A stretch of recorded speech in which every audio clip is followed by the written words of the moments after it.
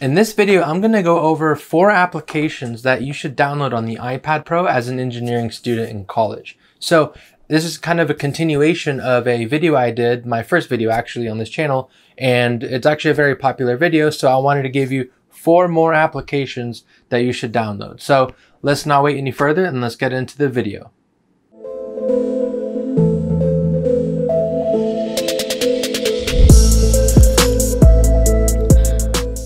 Alright, so welcome back to my channel. I make videos about the iPad Pro, engineering students, and other student things that you should know about. And there's a lot more videos to come, so subscribe and like the video if you're excited for that.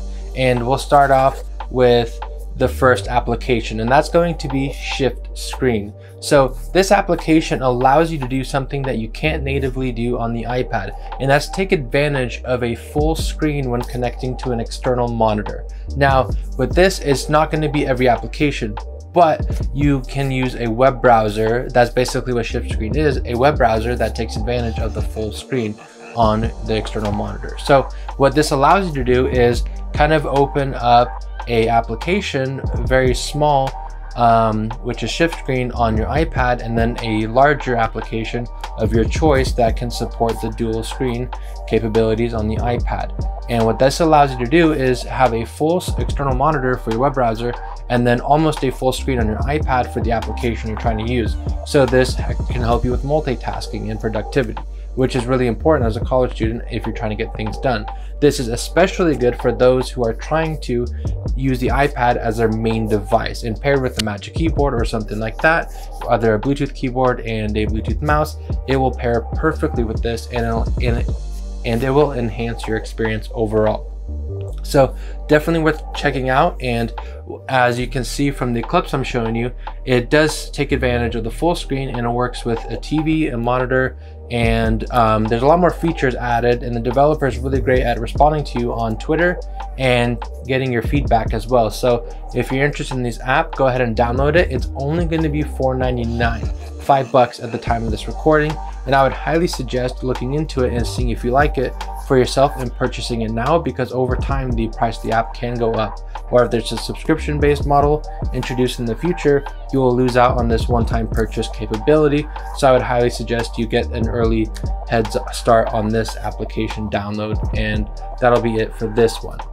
Next up, we have the application Coder. With this, it allows you to actually download the application and run code on it. I use this for HTML coding, and you can basically view anything that you do on this application. You don't have to jump into a separate application, and you don't need to go on your actual desktop computer to look at what you did. You can actually see what you compiled on the actual iPad itself. So it's a really useful and really helpful tool. And this allows you to get more stuff done on your iPad and not have to rely on your heavy laptop or rely on a desktop. So you can just use your iPad. Just sync up your data with either Google Drive or iCloud Drive, and then download it on the iPad, and you can open it up and run everything on here and code on here, or continue your work for your classroom, and it will work perfectly fine. There's also a lot of different languages supported on this, which is really awesome, and I'll show that up on the screen as well, basically through the App Store description. Staying on the subject of coding, if you want to learn how to code, and this is what I did to learn HTML, and I actually did it within a day. It took a couple hours, but I used the application SoloLearn. I don't know about other applications, but there are a whole bunch of other applications that do the same thing.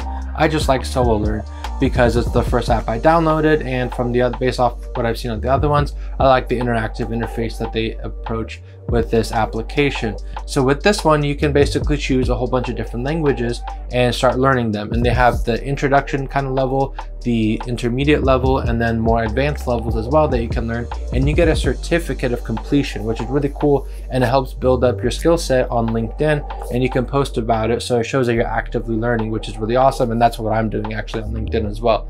And what you can do is just learn whatever you want. So there's Python on here, C++, C, and a lot of these different languages that you can learn, and then you can just go through here, and it helps do it in a way where you can try to retain it by doing hands-on practice as you're learning, which is really helpful. They do quizzes, they do fill in the blanks, and overall I think it's a really great way of learning coding and keeping it fun as well. And you can log off and log back in and pick up where you left off. So perfect for summer break, especially during quarantine when you have nothing else to do instead of spending a whole bunch of time watching YouTube videos, unless you're watching my channel, JK, but you know what I mean. So really helpful tool, and I highly suggest you check it out, and it's completely free as well, which is great, especially for college students on a budget.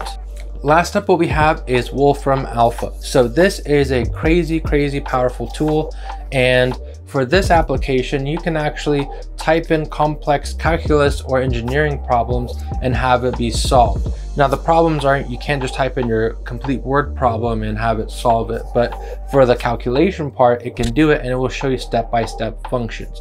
The great thing about this is that you can actually go into an engineering section in the app and it can kind of show you what it can do, and it breaks it down by your engineering major as well, which is really helpful. So for me as a mechanical engineering student, I took a class called Dynamic Systems, and basically we work with transfer functions, and it can actually calculate whatever I need to do in terms of those transfer functions, or convert those transfer functions into the actual formulas that I need. So really helpful and great tool to use, definitely worth every penny, but you can use the web version for free, which is actually really awesome. All right, so that's gonna wrap it up for the 4 apps I recommend in July of 2020 for you to download.